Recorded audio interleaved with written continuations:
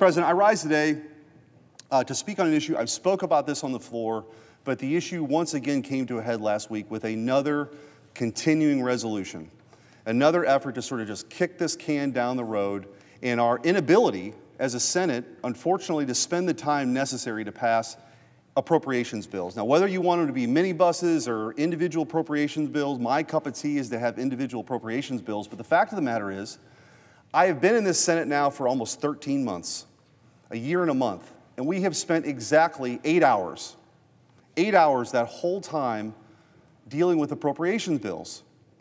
The facts are damning. We have an overall debt of $34 trillion. Before you blink an eye, it'll be $40 trillion.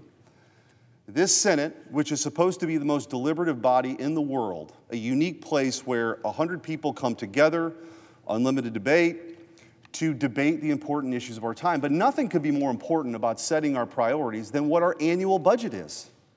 How we spend literally trillions of tax dollars. And for me, my perspective on this is, I know how hard people work back home. I know many other senators do. They work, my dad worked 7 days a week in the midnight shift. There's a lot of people out there who work hard, and money is taken out of their paycheck every single week or every other week or every month and sent here.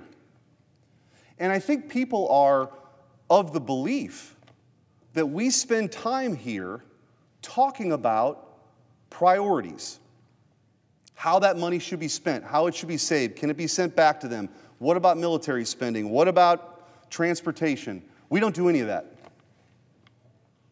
We don't do any of it. What we do is a couple of people get in a room and decide how we're going to do that, and then it's unveiled with no time to read it, and either vote on this or you're in favor of shutting down the government. I'm sorry, that is a false choice. There is a better way to do it, and I can tell you, I've had conversations not just among Republicans, but among Democrats, rank-and-file senators who are begging for reform, thirsty for reform, a process where you can come out here and say, I've got an idea, I've got an amendment, and have it voted on, Republican or Democrat, and let the chips fall where they may. But we've got to get away from this deadline politics. It's killing us financially, by way of trust with voters. This is not the way. And by the way, we haven't debated any of those appropriation bills, really. And we're getting ready to talk about a supplemental request now, which is being negotiated in secret, that will at some point be foisted upon us. My guess is, I hope I'm wrong, but the Democrat leader isn't going to send it to a committee. All this language that we're told has taken months to parse out because it's complicated. This Senate, Republican or Democrat, the message to individual senators is, yeah, vote on it tomorrow. This is nuts.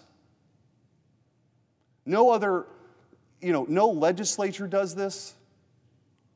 But this is where we're at. And maybe it's, as I've talked to people, maybe it's a lack of muscle memory of voting on hard things.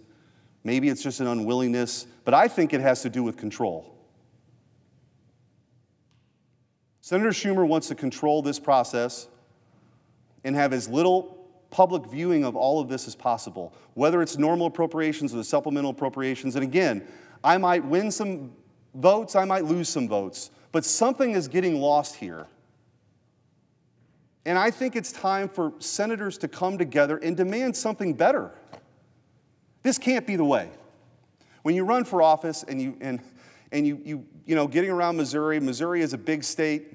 I like to say that Kennett, Missouri, in the boot heel, is closer to the Gulf of Mexico as the crow flies than the Northwest Missouri. It's a big state. You work hard. You want to listen to your constituents. You want to come up here and advocate for the positions that they care about. We don't do any of that. And so we've got another test. This CR thing was kicked again to March. We've got a supplemental budget request now coming. Let's just try it. Let's give people time to review things, to ask questions, to offer amendments. Maybe we get to a conference committee. I mean, the NDAA, at least we were able to do that. And I'm, proud to serve on the Armed Services Committee. But I just wanted to take this opportunity to just point out that it feels like the only time we have these conversations is when we approach a deadline and then it goes away, and it really disempowers everyone in this chamber except for a few people. And I don't think that's the best way to run a railroad, and it certainly isn't the best way to run a country. So, Mr. President, I'm just hoping for something better. I've been discouraged again. The first 13 months we spent 8 hours on perhaps the most important thing we can do around here every year, and we're in desperate need of reform. Thank you, Mr. President. I yield back.